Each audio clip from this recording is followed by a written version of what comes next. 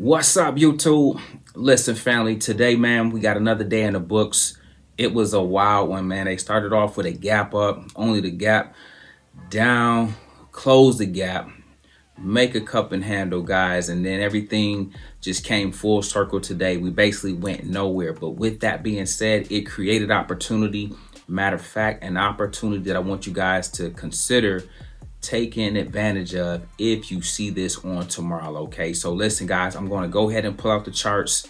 I'm going to illustrate the levels for you so that you can kind of see what I'm looking at. All right, and from there, and this is all based off of reacting on if we even get this set up for tomorrow. Okay, because we got the PCE report that comes out that can throw this completely off. Okay, and so if the market crashes tomorrow, throw this plan out the window. But if it don't, get ready to make some money with your boy. Okay, let's go ahead and dive into it. Okay, guys, check it out. I have the 30-minute chart pulled up here on the SPY. As you can see, the SPY closed at $400.66 today. That is good, maintaining that level. I keep telling you guys in the Discord about levels that we need to hold and maintain and what they will allow us to do if we able to hold them. But I also try to share with you guys where we would fall to if we are to lose those levels. Okay, but with that being said, check this out, guys.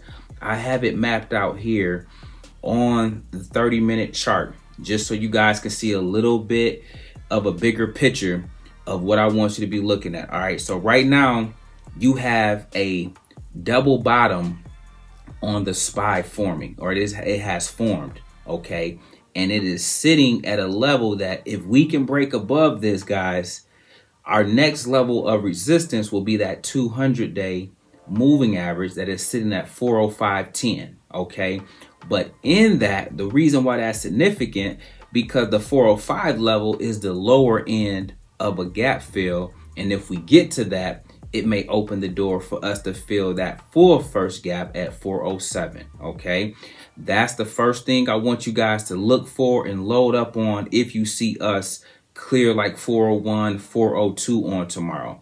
The next thing, guys, if you kind of know, okay, once we close the gap, what happens if they don't bring us back down? Because now if we get above 405, that level that is now resistance will turn into support, and we could potentially bounce off of that level and then, guys, close this second gap. I got it written as gap number 2, and that has us sitting at 408. Okay, and that's to the 409 level. Now check it out, guys. If we can pull that off to close out the week, that will make a phenomenal close to a shortened 4-day week. Okay, that is what I'm anticipating. But more importantly, I want to teach you guys how you need to go into the day kind of projecting, forecasting, and having a plan. If this, then that. Okay, so for example, I know tomorrow there's some major news that's going to come out. Wall Street is going to manipulate the stock market, and they may very well crash the market on tomorrow. Okay, before all I know, we might be sitting at 397, 395. Okay, but if they don't, I'm already coming into the game saying, you know what, my bull case, okay, meaning my move to the upside, I'm looking for us to clear 401. If we can get above 401 and finally break through, hopefully we can run to 405 to begin to close that gap. If we can close that gap, that takes us to 407 for a fully gap close, and then that opens the door for that 408, 409 gap fill. That will be a perfect way to end the week. That'll bring us full circle from where we ended off last Friday. Okay, and then now we will end up right back there again. Now, listen, in the grand scheme of things, guys, we're going literally nowhere. Okay, we're just going from one supply zone to a demand zone. Okay, and we're just playing within that range. However, there is money to be made, especially if you devise a plan and have a strategy for how you want to make money within that range. Okay, so the range has been 408 all the way down to 397, $9, $10, $11 per se, give or take. That's been the range. And if you understand that, and you know the lower end, 397 is support, And then you can use the resistance level of the 405. We got 407, 408, and 409 as resistance. You guys can make a lot of money within that range, okay? So that is something I want you guys to be on the lookout for. More importantly, load up if you see this tomorrow. Of course, guys, I'll give more spot on to the T advice when the market opens and when the news come out, because I'll be in the Discord kind of guiding you guys on, listen, okay, we see where PCE puts us at. We see where the market is sitting once this news come out. Okay, from here, we're going here, or from here, we got to get to here. You guys will have a clear plan.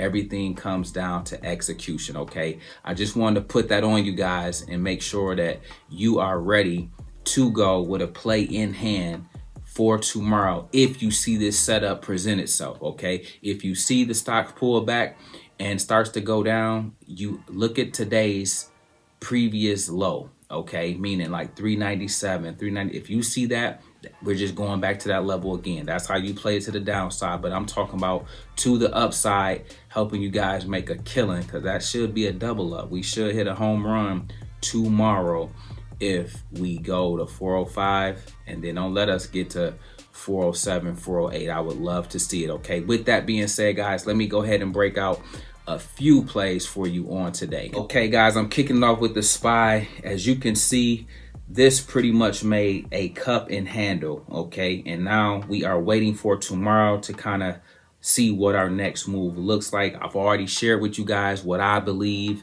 I already shared with you guys what I'm anticipating to happen if we go to the upside. Now, remember, I talk about the importance of not front running. I talk about the importance of making sure that you are being patient, that you're being disciplined, and that you're following a game plan, a trading plan, okay? So although I have this plan in place well in advance before it happened, I had to wait 2 or 3 days for this play to come because, again, we gapped down Tuesday. We've been going down ever since. And so now we're about to come back full circle, hopefully. If it don't happen Friday, it may just happen on Monday, though. We might hit 405 on tomorrow, and then they might let us gap up to 407, 408 on Monday. That is also a way, a strategic way it can be played, okay? This next one, guys, is Tesla. Tesla also was able to recapture that $200 level. It was up 0.5% on the day. It closed at $200.65. That's the kind of stuff I want to see. And with that being said, guys, again, we had the lows tested on the day, but again, it was able to pull itself up from the depths, get back up to at least that level where we can still stay above water and continue to possibly go higher. I'm still looking for 208 on Tesla because 208 gets us back to 213, okay? Mark these down so that you guys can know kind of how the stock will move to the upside if we can kind of pull ourselves out of this downward trend, okay? 208 is what I'm looking for. 208 opens the door for 213, okay? Mark that down so that you guys can kind of know the range that you should be looking to play. But at first, it has to clear and break through these levels, okay? And guys, check this out. Apple, 148.98 at the time of this, okay? It was up today slightly, not too much to write home about, but just like the SPY, just like Tesla, this too was a cup and handle, okay? This too started off the day up at $50, $50.30, came all the way down to 147, and then again traded sideways before eventually coming right back to that same level, that 149-ish. It couldn't quite get to 150. That is heavy resistance. So you need to know that if you're playing Apple, if you got it on the low end, phenomenal job. You taking profit at the 149, 150 level, okay, until it breaks through. Just like the SPY though, if this can get above 149 tomorrow and go to 150.50, okay, it needs to get to $150.50. If it can get to and through that level, we can close the gap on this one at 152. Again, guys, these are possible high probability setups that if you can take advantage of them, again, you can begin to change your life, guys. These is how you hit these home runs. You have to start seeing the game, and you have to start seeing these plays develop before they happen. We can't time the market. We don't front run the market. But what you can do is, after you study the charts, after you have time in the seat, you can begin to say, you know what? I'm seeing these things developing. Chris went out and looked at the 30-minute chart so he can get a bigger snapshot view of where we can go, versus the little 1-minute chart, 2-minute charts is not showing you the big enough picture. Okay, use these things to your advantage, and let's make some money tomorrow. Listen, guys, we make videos like this every day, so if you like this one, make sure you check out the next one. Remember, most people see the end result, very few consider the journey. So do me a favor, don't forget to like, subscribe to the channel. Make sure you guys grab some free stock using my link below, and I'll catch you guys in the next one. Peace.